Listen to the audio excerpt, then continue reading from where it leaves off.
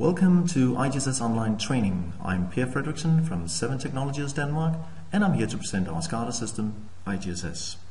This is lesson 27, bulk editing with property table view.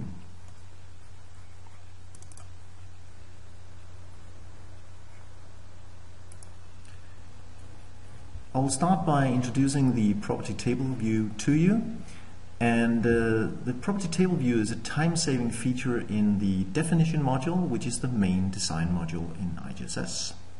I'll take you through a number of use cases. The first one is a case where we will edit multiple objects in one operation. Then we'll change PLC addresses of a number of atoms or tags in IGSS. And finally, we will also change the color on a number of buttons on a diagram. And the final thing I want to show you in property table view, which is a very nice function, is that you can actually copy paste properties from the property table view into Excel, manipulate them in Excel, and bring them back again. So that's the agenda for this lesson. Let's start up the definition module. We go into the IGSS Start menu, then we go into the definition module,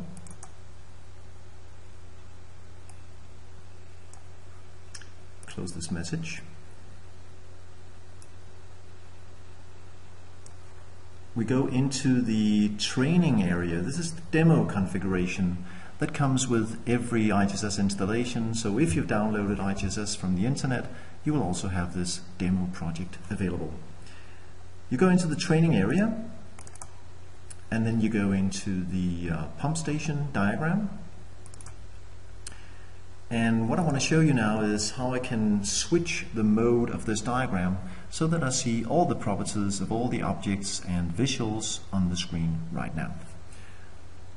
Right-click on the diagram and choose Property Table View. Now this is the property table view. The title bar shows you the name of the current diagram and the area. The area is training.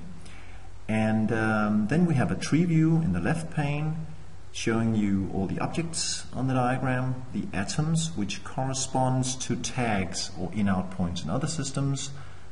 We can see calculations, we can see OPC items, and finally we can see descriptors. And descriptors is the same as a visual or a graphical display of an object in IGSS. Now let's try to change a number of objects in one operation. So let's assume that we want to protect all the objects on this pump station diagram. So instead of going into each individual property dialog box, we just go into the objects node here in the tree view, and we can see all the objects. And then I can go to the protected by column over here, and I can simply select all the PST01 objects like this. Select the first one, hold down the shift key, select the last one in the range, click once in the cell to get the drop down box, click the down arrow, select the protect object, and then we press enter, and we can see that all objects have been changed, and I have now changed about 25 objects in one very simple operation. Okay, let's try another case. Another case would be changing the PLC addresses of a number of tags in IGSS. This is also very, very easy with the property table view. You simply go into the atoms node in the tree view. So let's assume that we are on node number 0, as you can see here. So we've got all the PLC addressing over here. We've got the driver, we've got the node number, data group, word offset, bit offset. Let's change the node number for all these objects, all these tags that I see on screen. So again, I select the first one, just as I did before, and I scroll down to the bottom, and all these pump station objects, they are supposed to have node number 1 now. So I just enter 1 in the last cell of my range, and I press enter, and there you go. I've changed all the tags. They have a new node number. So those were two very, very typical examples of use with the property table view. So let's move on. Now we close the property table view and we go back to the previous diagram, because here we have 4 green buttons and I want to change the color of those 4 buttons, and I can do it individually, of course, but I can actually go into this property table view to make the same change. Again, you can either right click on the diagram and choose property table view, or you can press the shortcut key, which is Control H. Then we resize the property table view window. We move down to the descriptors item, we open it, we choose buttons, and as you can see, we now have the 4 buttons on the screen. I can select them all.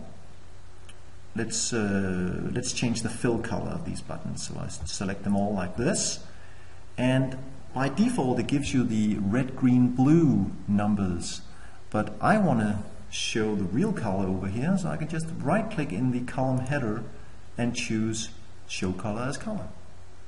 Then I click on the last one and I want to change it into blue. I select the blue color, I click the OK button, and when I leave the property table view window, it will be updated on the screen. There you go, I have 4 nice blue buttons.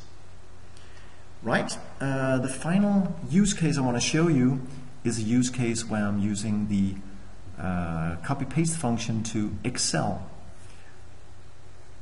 So let's move into the area menu, because now I want to do all the properties in the entire area of this project that I'm looking at.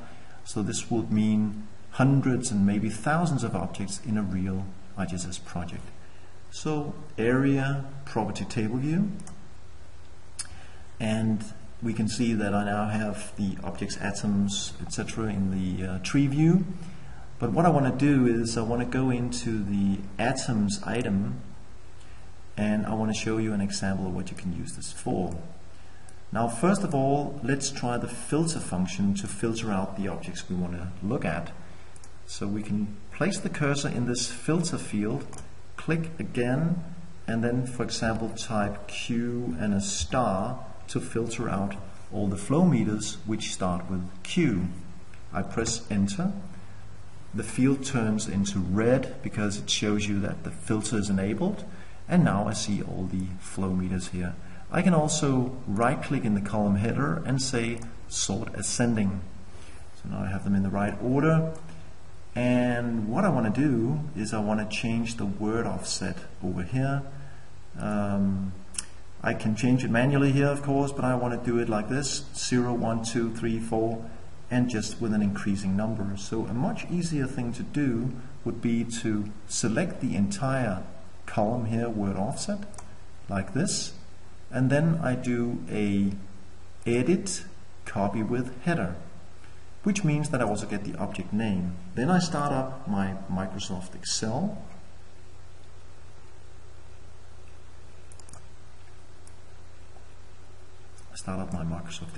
I paste the information from property table view, and now I can make a nice list over here in Excel. So 0, 1, 2, and instead of typing all the remaining numbers, I just pull down the curtain like this, and it just keeps increasing the number all the way up to 39.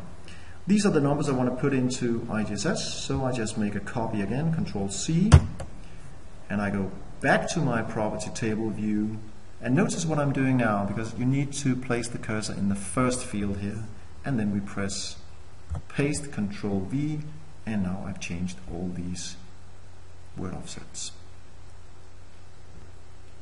Okay, finally, if you need further information about the property table view, consult the help file. You can enter it from here, help menu, and then you have all the help for the property table view. If you come in from the main help file, you go into the help topics item in definition, and you find the bulk configuration multi-editing book, and then you go under bulk editing with property table view, and here we find the information again. That's all for this lesson, and this was lesson 27, bulk editing with property table view. Thank you for listening.